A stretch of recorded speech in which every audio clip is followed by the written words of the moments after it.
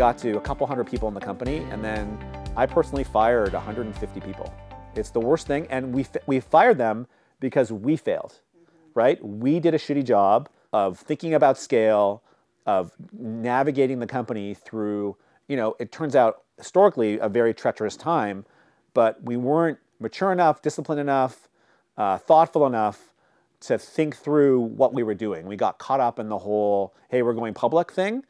And at the end of the day, you don't remember the news articles, you don't remember the awards you get.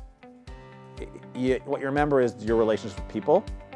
And when it's painful. And that's the stuff I carry with me. But it comes with the territory.